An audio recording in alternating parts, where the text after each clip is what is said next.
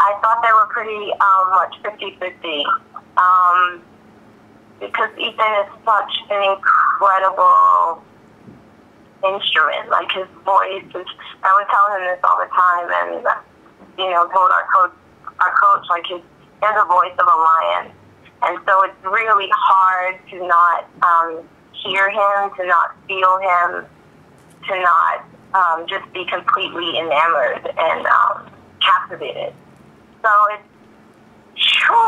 it was the fight of my life. And but I also believed in what I had, inside of myself, the potential I had inside of myself to set myself apart.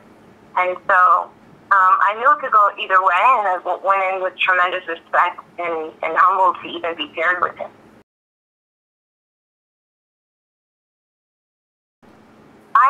I've heard from Michelle Williams from Destiny's Child. I've heard from Seventh Streeter, from Eric Bellinger. I've heard from quite a few of them.